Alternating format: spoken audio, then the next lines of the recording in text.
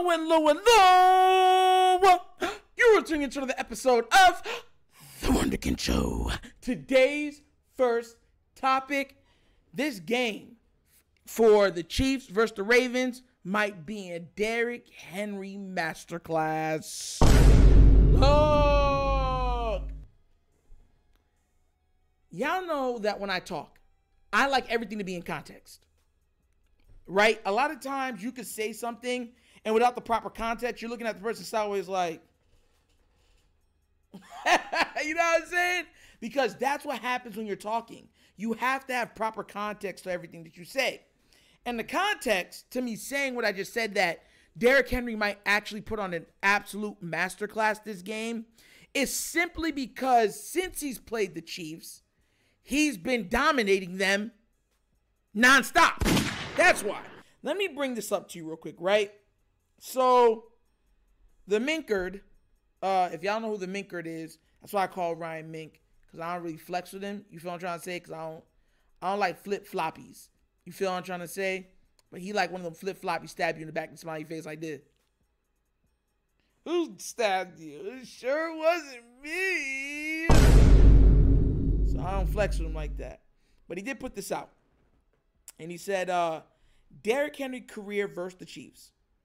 4 games, 447 rushing yards. That's the most he's posted against any one team outside of the AFC South. That means the only team that he's done better than that in a 4-game stretch is against, like, the Jaguars, the Texans, the Indianapolis Colts. Outside of that, the Chiefs have been getting that work. And when adding in the postseason, this is another text that he did, another tweet. Henry has faced the Chiefs in 6 games and rushed for 672 yards and 8 touchdowns.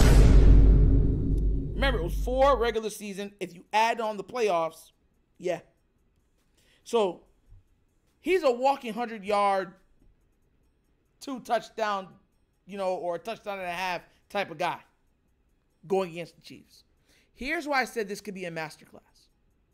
1, the Ravens always overcompensate for what they do bad. Usually. Context to that is they don't do that with the wide receiver room. They don't do that with the offense. But most of the other stuff, they overcorrect. Right? We've seen it. If you're a real Raven fan, you know it. When they make a mistake on something, usually they overcorrect it on the next time, right? So, they're going to run the ball. And I'm not just talking about run the ball. They're going to try to bludgeon the Chiefs with that ball. They're going to be like, take it. They're like, oh. You know what I'm saying? You try to stick it down their throat. Pause. You know what I'm saying? And with Derrick Henry in the backfield with Lamar, how much more crazy is it going to look when it's time for him to get the ball? Because now, with the Chiefs would play the Tennessee Titans, they would all be at the line of scrimmage. They're like, bro, we all trying to kill you at this point, bro. Like, they're trying to come downhill to knock his head off because everybody knows the only way to slow down or much less stop Derrick Henry is to stop him before he gets ahead of steam. If he gets ahead of steam, good luck, because you can't arm tackle him. So he'll bust through that little sliver about this big, and then you're looking at it like, no, because he's listen. Oh. Imagine being a quarterback and you're like, all right, my line gonna get him, and he busts through the line like, and then your what's it called? Your linebacker overcommitted, so he's been washed down. So now it's you to make the tackle. So you're like, no.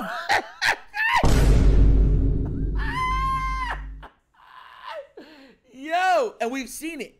Stiff arm people out of bounds, stiff arm them into the ground, throw them, just absolutely manhandle guys. Now imagine that with a team that has Lamar Jackson and not to mention Patrick Ricard. And they just got beat for not running the ball. I think this is going to, Derrick Henry can go for 150 this game. I can see Derrick Henry going for 170 this game. I can see Derrick Henry going for $170, 2 touchdowns. maybe 3. Gee, I can legit see it. Legit. So, and mind you, it's not like the Chiefs, just like us, we're trying to going to be working through the offensive line. Hollywood's not playing, so I don't think it's going to be this high-scoring game. This could be one of those games where it's, I don't know, I want to say 24-20. You know what I'm saying? 24-20, something like that. 27, 27-24. I can see it like that. I don't think there's going to be no 30-plus points, 40-plus point game. Straight up. But I don't see them being able to stop Henry. And Henry looks like he was born to be a Raven. If you ever have someone just encapsulate everything that something is supposed to represent, Derrick Henry, just like Roquan. Like Roquan, you're like, oh my God, he's a Raven. The way he talks, the way he walks, the way he carries himself, the way he competes. That's Raven mentality. Like, you don't got to teach that. That's like, he's him, right? That's how it is with Derrick Henry. So he's coming in like he wants to punch them in their face. I think the Ravens want to deliver a message, which the Chiefs are the team to beat. But I think the Ravens are, even though, they're all going to say it's just another game, I think they're like, we want to send a message. Because at the end of the day, I think they're looking at it saying, we gave that game away. I don't think there's no Raven player that walked in and said that we didn't give that game away. They're all like, bro, we gave that game away. I don't know what. Man, we should have been in the Super Bowl. It should have been the 49ers versus the Ravens rematch. But we hiccuped. We blinked. We flinched. So, last year is over. This year starts. But listen, like I told you before, Derrick Henry can legit have 1,500 rushing yards this season. Do not be surprised if Derrick Henry leads the league in rushing yards this season. Do not be surprised. And don't be surprised if he leads them in rushing touchdowns also. Because when they get to that 10-yard line, anything within the 5 is Derrick Henry time. Bring out Ricard!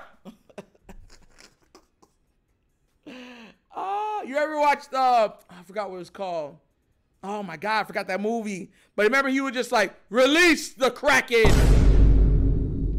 Release the Henry. That's what it's going to be. Patrick Ricard and Derrick Henry is going to move in mountains in that end zone. Because when it gets to that 5-yard line and in, it's going to be cookies. It's going to be cookies. I'm trying to wonder, because, mind you, forget even stopping Derrick. You got to slam and try to stop Patrick Ricard. He's taking out at least one of your guys, maybe 2. Now you got to worry about Derrick. And Derrick can jump cut. We've seen him do it. Jump cut and go to the outside, easy walking touchdown. So that's what I'm trying, and we're not even factoring in the Lamar Jackson effect. So that's what I'm trying to say, like, look, Derrick Henry can legit have 15 and 15. The 15-15 season. 1,500 yards rushing, 15 touchdowns. Maybe 17 total, because he might have 1 or 2 receiving touchdowns too. Because they're going to overcompensate on some of these games to slow down a Zay or a Mark or an Isaiah or a Lamar, and he is going to be able to take one to the house. And we already seen once Henry gets going, he's a locomotive. Good luck standing in front of him. You know what I'm saying? But, I just have a great feeling that he's going to have a big game this game, and I think that the Ravens are going to walk out with a very easy win, led by the charge of Derrick Henry's 152 two-touchdown rushing performance. And I could see Lamar adding an additional 70 yards on that number. So, I mean, the Ravens, this game, legit could rush. I think they're going to pass for about 230. But I think that they're going to rush for about 210 to 250. Honestly, I really believe that. But what do you guys think? Do you think Henry's going to go off in his first game? Do you think with how well he's played against the Chiefs, he's going to continue it on Thursday? Let me know what you think down in the comment section, please. You know what I'm saying? But as always, That's the episode of The Wunderkind Show. Thank you for watching. Y'all know how we get down. We have fun and we laugh, but everything we talk about rooted in what? Facts and truth.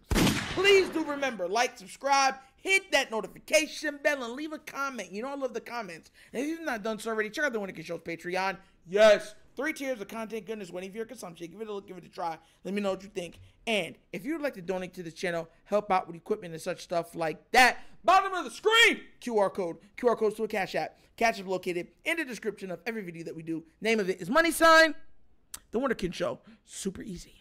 But once again, it's The Wunderkind Show. This is your host, Nectar, signing off. And as always, you know my slogan. Peace. And I am out of here. Huh? Yeah. Finish him, Daddy.